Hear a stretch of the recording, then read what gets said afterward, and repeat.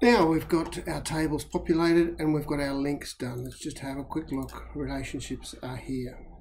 All right, what I'd like to do is actually create a few events so that we can see what's going on. Since the last video, I actually replaced this double primary key with a triple primary key. That means one customer for a particular event, let's say the football, can book 3 seats. Seat 1 and seat 2 and seat 3 could go to the same person. So let's actually put that in our customer event table. So at the moment, customer 1 has got event 1. Now the seat number. I'm going to change this order so the seat is at the end. It makes it a little clearer for me. Okay, so now customer 1 could also book seat 2. And let's see if that's legal. It is. And for that matter, they could book seat 3. Now, let's have customer 2 also book for the same event, seat 1. Well, that shouldn't happen because seat 1 is already booked, isn't it? So they cannot. Oh, we've got a problem. We can't have 2 people in seat 1. So we'll have to come back and adjust that later. I'm going to actually make that seat 4 just for the moment, and we'll fix up our relationships to make sure that doesn't happen. Okay, that's probably enough. Customer 2 may also go to event 2 and then they could book seat 1 because it's a different event. All right, in fact, they could book seat 2 as well. Right, so we've now got a little bit of material in here. What we're going to need is a query. So I'm going to go create query. I tend to do them from scratch. I want my customer, I want my customer event, and I want my events. And because we've linked up our tables, our links come straight through here. I want the customer ID, last name, first name. Let's not worry about the address just yet. Keep our form nice and clean. We want our seat number, and we want our event ID, the title, the date, and the time. Okay, so I have double clicked on those and you'll see that they have gone down to here. Alright, I'm just going to make my properties a little narrower there. Right. Now, by the way, if your property sheet's gone, you can get it back again from that button up the top there. Alright, let's just run that query and see what we've got. And we've got these situations where George has got 4 Bruce Springsteen seats, and Chris Columbus has got 2 seats for Jackson Browne. Okay, now let's close that for a minute. Yeah, well, so we'll call that query QRY. We are doing customer, we are doing event, and we're doing seat. So I'm going to call it that. Alright, now I'm going to create a form on my new query. So create. This time I'm going to use the form wizard because it does do a lot for us. We're going to do it on that query. Yeah, it's pretty smart. Let's throw everything, all the fields, into our query. Can do it in one go. Next, you'd see it already knows that we've got to do this as a customer and then a whole lot of events per customer. So a form with a subform. Next, and this layout is good, and go next as well. Now I'm going to call this customer booking. It's going to be our booking sheet. So like a book link, haven't I? Let's try that.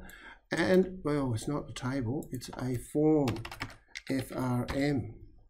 So I'm going to call it this one the same except sub. So this will be the sub report or sub form, and we're going to open and view the information. Okay, so George has got 3 bookings. And they've run a little bit off the page. Let's move that down.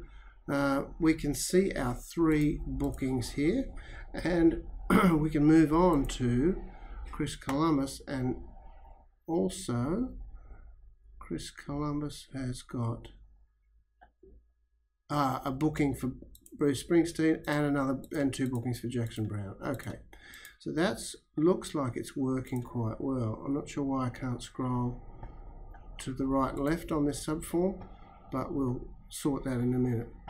Okay, so I'm going to go to Design View here, and I'm going to, let's suppose, there's no difference between having 5 records really and having 50,000 records. In either case, I'm going to want to search them. So I'm going to, why can't I get my menu back? I'm going to go to Home. I'm going to go to Design. I'm going to pin that down. I'm going to choose a combo box, which is here, a combo box. And I'm going to put it on the top of my form here. I want this to find a particular record in my form based on what I select. I want to have customer ID, last name, first name. And I want to have that customer ID hidden.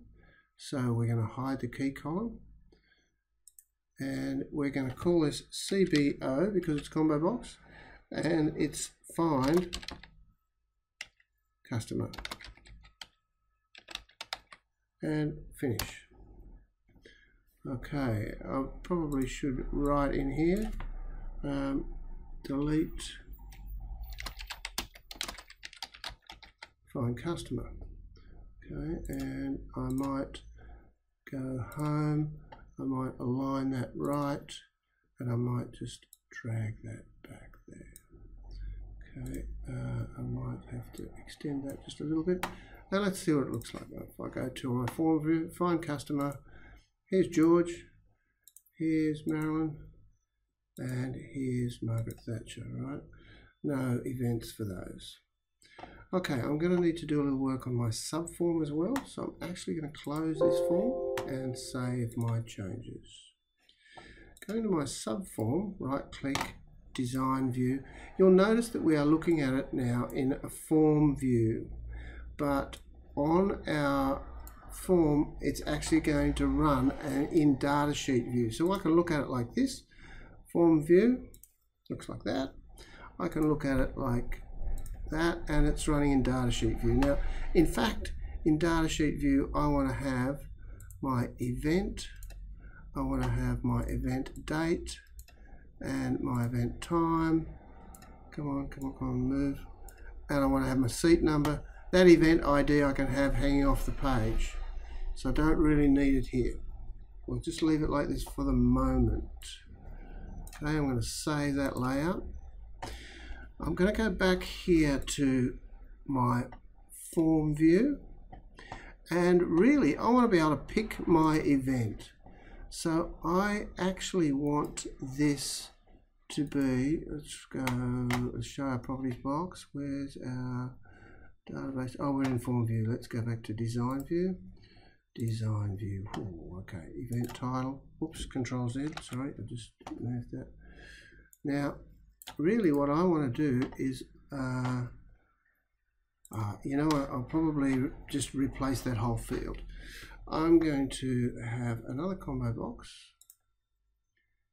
Combo box. I'll put it here, and I'll shift it in a minute. And it's really going to look up to, yeah, it's going to look up the values in the event table. Do I want it in my query? Let me just, I think I might look it up in my query. No, I need to look it up in my table because it's not. So I'm going to go table events. And I want the event ID, and I want the event title. Yep, I could have the date as well. That'll do. Next, I want to have, let's order by date, and we'll make that descending. And then let's order by title in case there are 2 events on the same day. Now let's go here, and we've got our, oh, I want to do it ascending, don't I? I want to do ascending so that we've got the first And we can do a filter later to say, okay, any event that's already passed, like this one, we don't want that in our list, but we'll leave that for the moment. Let's go next. Remember, no, I want to store that value in this field, and it's event ID. Next, CBO,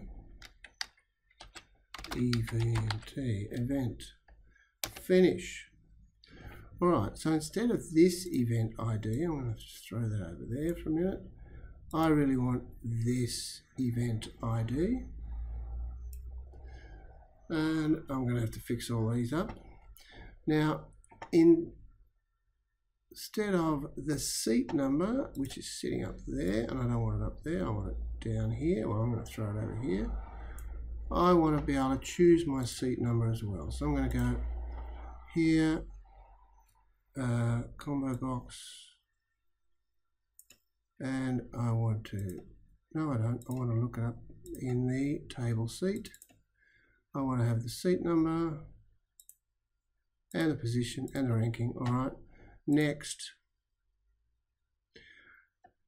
I want, let's go sort by position and then by seat number, and then go next. Now, in fact, I want to see my seat numbers here. So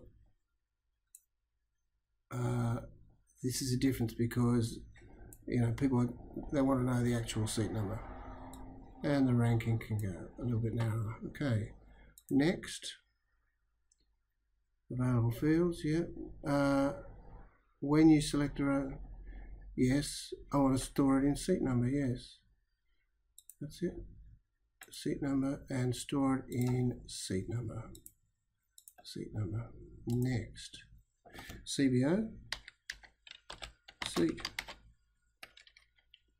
Okay, finish. Alright, so there's our seat number. In fact, now really let's just fix up these. I'm going to call this seat. And I'm going to call this one event. Okay. It doesn't really matter about formatting this form because remember we are going to look at it in datasheet view. So now I should be able to go event. One of these should be a drop down. Hang on, here we go. Event, and I should be able to pick my person, and then over here for seat. Yep, I can pick my seat via a drop down. Okay, let's see how we go in our subform. Let's close that. Yes, and save it. All right, let's go back to our booking form, and let's just go to Marilyn. I'm not going to have to ping this back up. And an event date. I've got no scroll bar on here. Just let me fix this in the design view. I'm going to grab, if I'm going to move this thing, I have to grab it just there. I'm going to stick that there. And if I grab this form here, bring it out here. It's a bit rough at this stage, but let's try that again. Save, double click. Alright, we can now see the event time in the event. Yeah, now we've got our scroll bar. Okay, right. We can seat number. Yeah, I don't want this. Can I delete that column? Let's throw that column down the end here because I don't really want it. I don't want that one. Okay, let's see what that looks like. Marilyn wants to go to a particular event. Here we go. And she can go to Bob Dylan, eh? Oh, doesn't like it. She can't go to Bob Dylan at the moment. And she could have a particular seat number, but that's not working either. So we might just have to seat number. Okay, so we've got a little bit of work to do and then we'll come back.